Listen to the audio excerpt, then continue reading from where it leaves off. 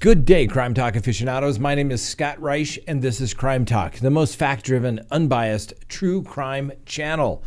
We have got an odd show for you today. Some of these stories, you just can't make this stuff up. First on the docket, R. Kelly. He's starting a trial next week, and it's a good opportunity to explain a rape shield statute. Second, those attorneys in St. Louis, they've been pardoned.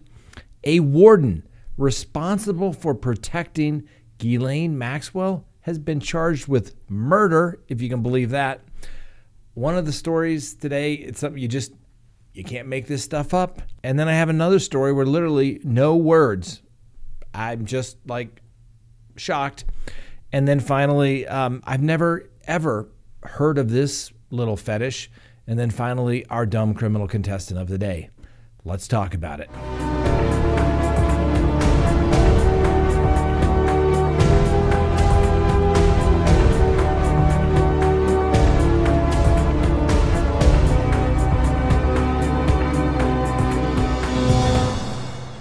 Good day, Crime Talk aficionados. This is Crime Talk, and my name is Scott Reisch. Thanks for watching. Now, if you haven't done so already, would you please hit that subscribe button as well as the like button? And don't forget to hit the little bell so that you receive notifications of when we put up new content or go live. Now, last night we did our live show, our Tuesday night live, and then we did our Patreon show after that.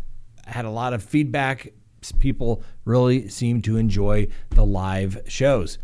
So you definitely want to make sure you get notice of when those come up every Tuesday night, 6 p.m. All right, let's get to the docket today. R. Kelly. Boy, this guy has wished he could fly away. That's for sure. But he is not going anywhere. Anyway, he starts a trial next week, Mr. Kelly, in New York. And this is in regards to the racketeering, bribery, coercion, and enticement and sex trafficking charges that he is facing. Now, Mr. Kelly's been in custody for the last 2 years, and so they had a pretrial readiness conference, and this is not unusual. Right before you get to trial, everybody knows, all right, we're going to trial. Judge makes some final orders. They go through the jury selection process again, if there's any unique rules to the courtroom, any last-minute issues. Here, one of the last-minute issues is apparently Mr. Kelly has been gaining a few pounds over the last couple of years and needs to be remeasured so that he can, I guess, have his suits fit comfortably at trial. Now, usually when your client is in custody, unless they provide the clothes from the family, that's right, the defense attorney has to do it. It depends what you get for your client. Sometimes you send your staff off to a quick trip to Target and get some Dockers and a couple of shirts to get through the trial. It's always a little sad oftentimes when nobody has anybody that can be called to bring them clothes for trial. Kind of sad when you're the only one there sitting with your client. Mr. Kelly also requested that he be granted a free transcript of the proceedings at no cost to him because he's now indigent and these attorneys are being paid as a CJA counsel.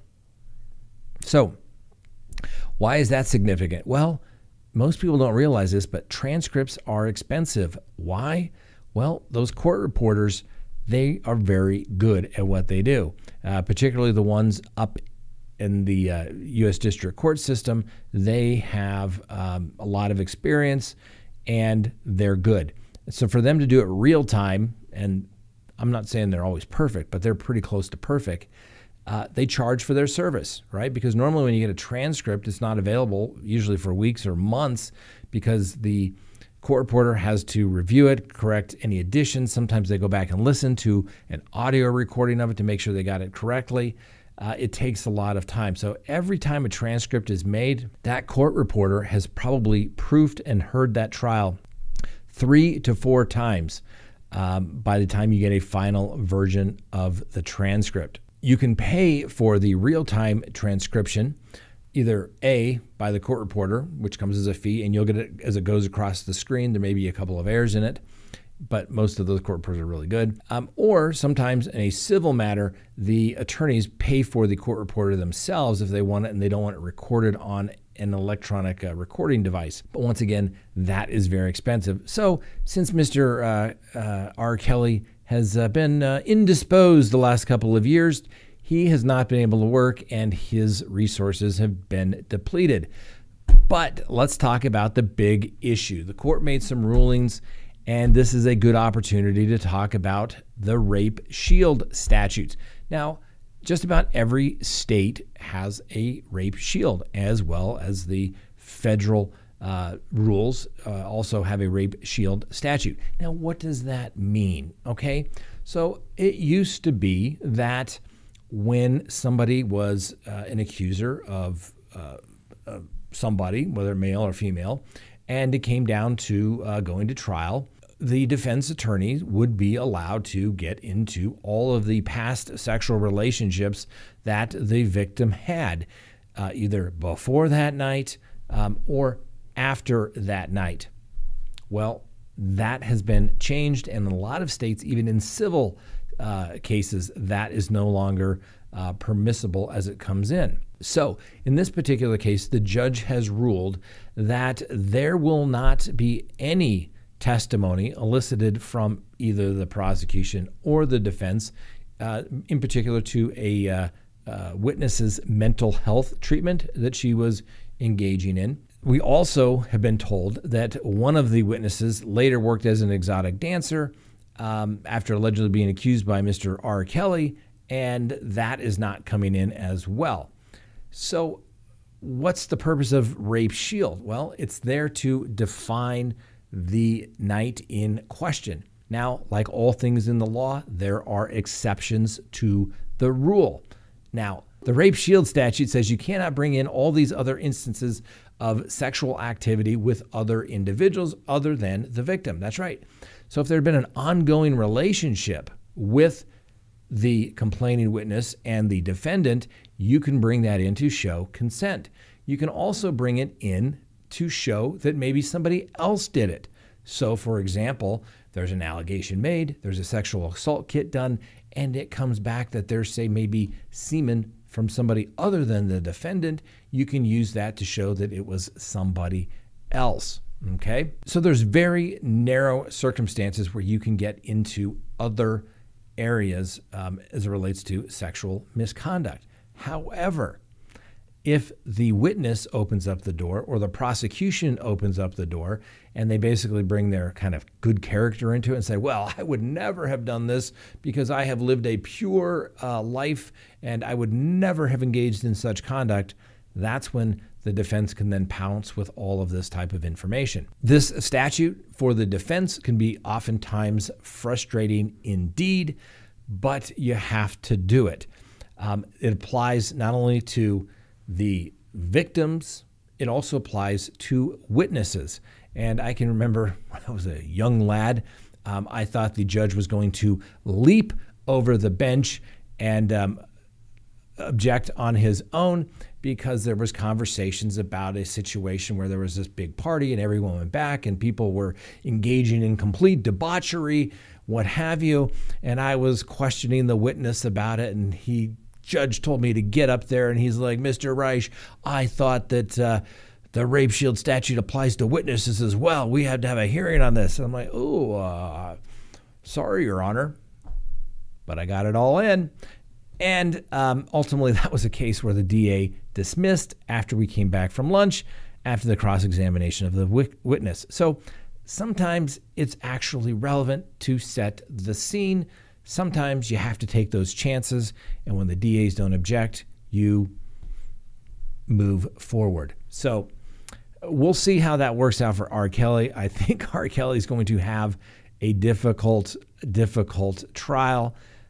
Maybe he will win not guilties on a couple of counts, but I think that Mr.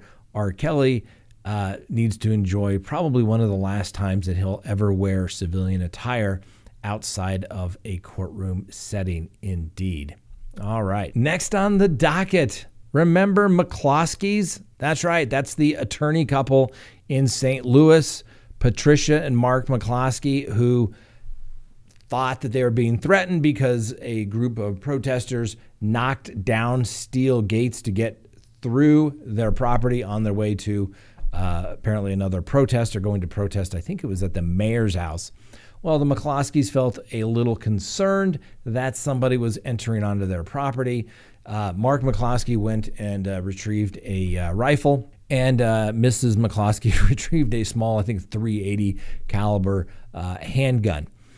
And everybody saw it, and it was on TV. Well, ultimately, they were charged, and they both pled guilty to misdemeanor fourth-degree assault, and they were each fined $750,000. And Patricia McCloskey was fined $2,000 in addition, based upon her count. She also had to surrender her firearm. Well, the governor of the great state of Missouri, Mike Parson, said all along that if they were convicted, he would pardon them. Well, he did so. So now the McCloskeys are free from probation.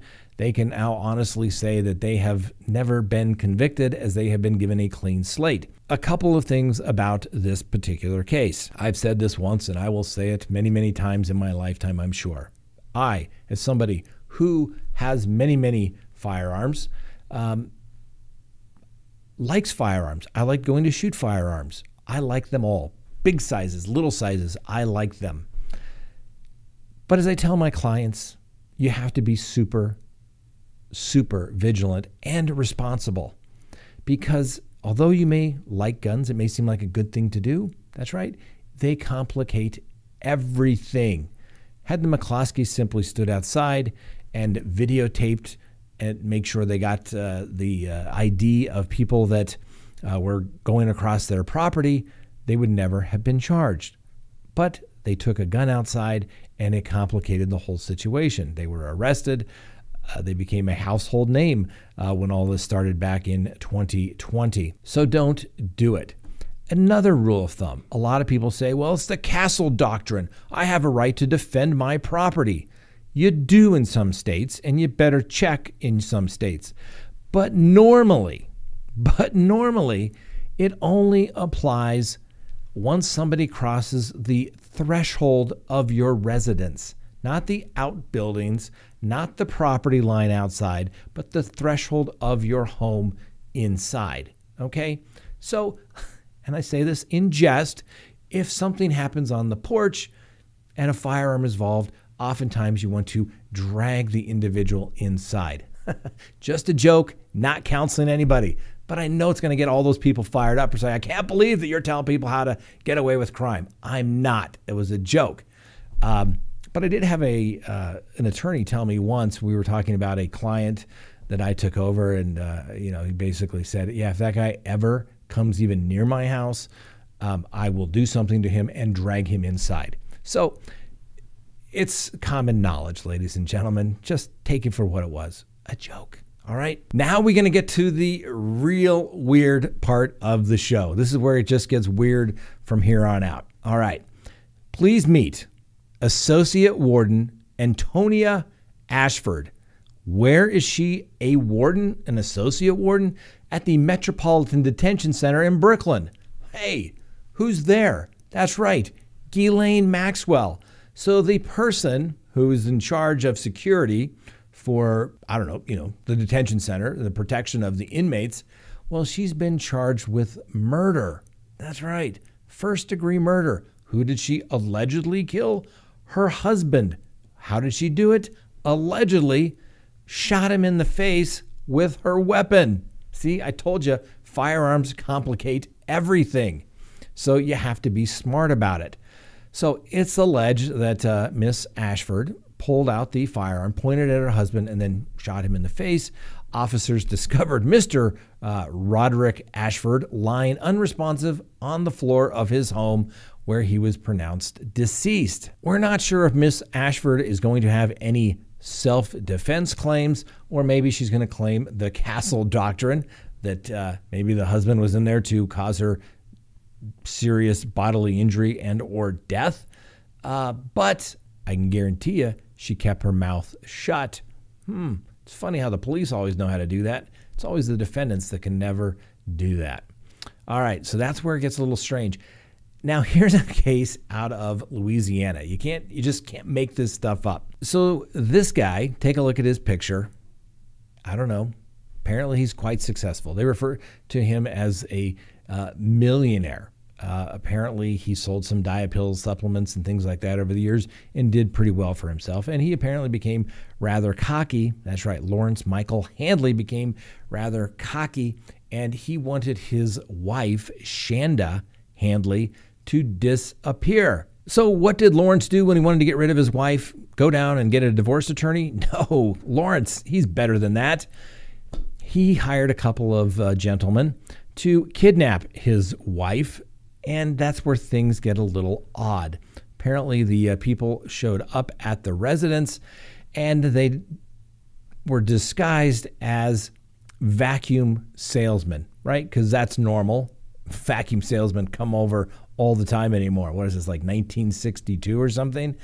Anyway, the wife, Shanda, said, yeah, that's okay because my daughter and the neighbor is here. Well, they forced their way in. They kidnap Shanda. They put her in a van, tie her up, and basically begin to torture her. Well, things get a little weird because of a traffic jam. So the kidnappers get scared, and they ultimately drive into a swampy area and begin to run when they believe that the police are after them. Well, those two kidnappers died. That's right. They passed away in the swamp. They drowned. Lawrence then was looking at facing the rap, but he did what any conniving criminal would do. He first claimed that he was not competent, and it took a couple of years to get him restored to competency or determined that he was in fact competent, because this goes back to 2017. Well, he finally has taken a deal. He has pled guilty to 2 charges of second-degree kidnapping in regards to his wife. According to the plea deal, which has been agreed to by the prosecutor and obviously the defendant himself, he'll plead guilty to those 2 counts of second-degree kidnapping, which will carry a sentence of 15 to 35 years. And the attempted second-degree kidnapping charge will carry a maximum of 20 years. So Mr. Hadley is looking at spending some time in the pokey. I bet you he's looking back over the last couple of years, and he will for the next 20 years or so, and think, man, it would have been so much easier if I had just hired a divorce attorney. It's money, ladies and gentlemen. You can always make more, but you can't get your freedom back. Don't do stupid things. All right, let's take a quick recess before we go on, because we've got one heck of a story after this. Maybe I'll come up with some words. Hopefully you'll have some descriptions to leave in the comments as well. But I'm surprised. All right, let's take a quick recess. Please go to CrimeTalkSearch.com, sign up for a background subscription service. You'll be happy you did. If there's anyone out there you were ever curious about what was in their background, now is the time to do it. If you're going to get involved with somebody, now is the time to do it. When you go to CrimeTalkSearch.com, you put in the name, literally millions of public records are searched, and a report is generated. And it's going to give you a report. If they have multiple social media accounts, you're going to find it. If they have multiple phone numbers, multiple email addresses, it's going to be found. And more importantly, you're going to get information regarding criminal history. Hopefully the person you're searching has none whatsoever. But if it's there, it's going to be found. You're going to get everything you'd want to know, whether you're going into business or whether you're going into a personal relationship. You're going to be able to find out the information you want to know. So go to CrimeTalkSearch.com, sign up today. You'll be happy you did. Okay, here it is, ladies and gentlemen. This has got to be one of the most disturbing, maybe other than the story after this, cases that we've talked about. An Indiana woman has been charged with sexually assaulting a 16-year-old boy with autism. All right. Now, in the arrest reports, the boy's parents contacted the police, and they noticed suspicious activity on a surveillance camera in the boy's room.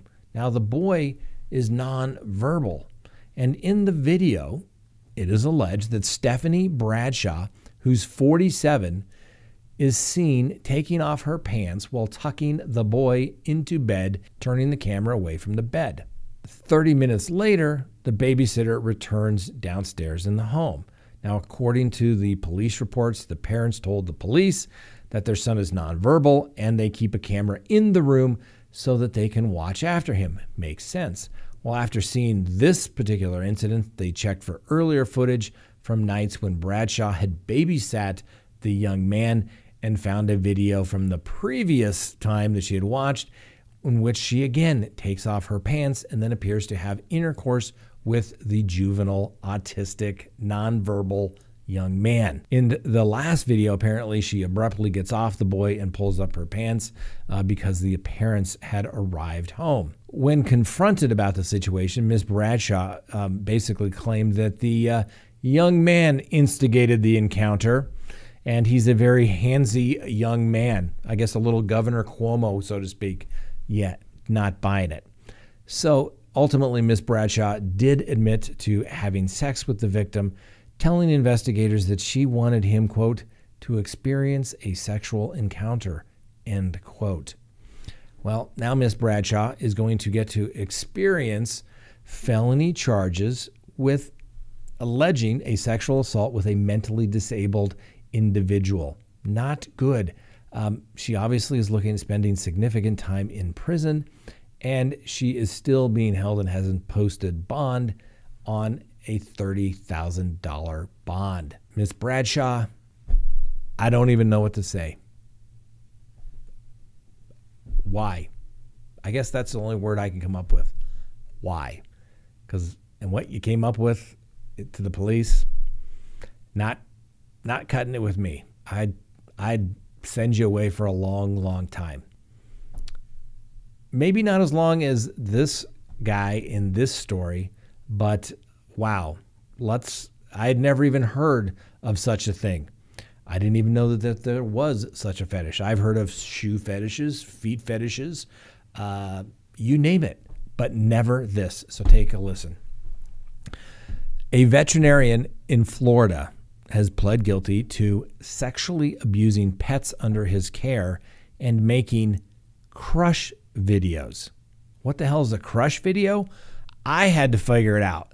Well, apparently crush videos are where animals are trampled, stepped on, or smashed to death for someone's sexual gratification. I'm speechless. I had no idea that was a thing. So, former veterinarian Prentice Madden, he was the medical director of the Caring Hands Animal Hospital. Isn't that an ironic name? Like I said, he pled guilty to 3 counts of, that's what originally got him in trouble. And then when the FBI agents were on the computer, they found these crush videos. So he also pled guilty to 1 count of creating a crush video. It's apparently an illegal form. Who knew there was actually a statute there where in this fetish, the crush involves watching someone on a small animal. Soft crush content apparently smashes invertebrates like bugs and snails.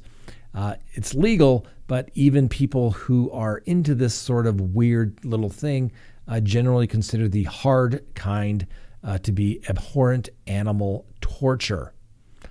Wow. Who knew? I didn't know, and I thought that I had seen it all. And remember what I've said, just when you think you've heard it and seen it all, then somebody comes up with something like this. Who knew? And I've represented some people that have done some pretty abhorrent things to both humans and animals, but never in such a way of this. I just don't get it.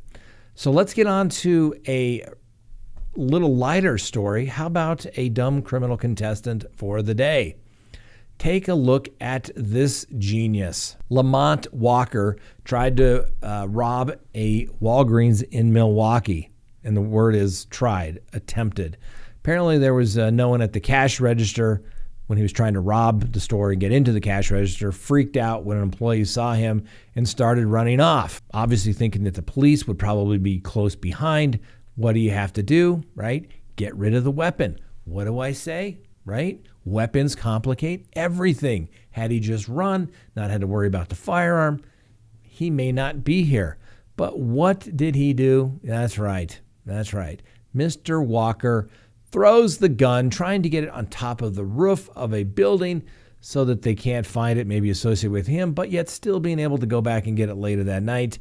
Only thing Mr. Walker forgot, maybe they didn't teach him this in attempted aggravated robbery class, that there's video cameras everywhere. And look at this. They caught him throwing the gun onto the top of the building. Lamont Walker, you are our dumb criminal contestant of the day. Congratulations. If you are found to be the dumb criminal contestant of the week, and well, you're definitely a strong contender. May not be much at aggravated robbery, but you are certainly a dumb criminal contender. That's for sure. That's right. We will send you a mug, and you can do with it what you want. Don't try to beat it over a cash register. It's probably going to break. Don't try to throw it on top of a building, but it has other purposes. You can drink from it. You could put a nice little bouquet of flowers in it because maybe you're turning a new leaf on life and being peaceful. You could do that. Just don't harm anybody with it. All right. That's all we have for you today, ladies and gentlemen. Don't say I didn't warn you that this was kind of a weird show with some wow kind of stories. But we bring it to you. We're all adults. We can listen to it. Have a wonderful day. We'll see you next time on Crime Talk.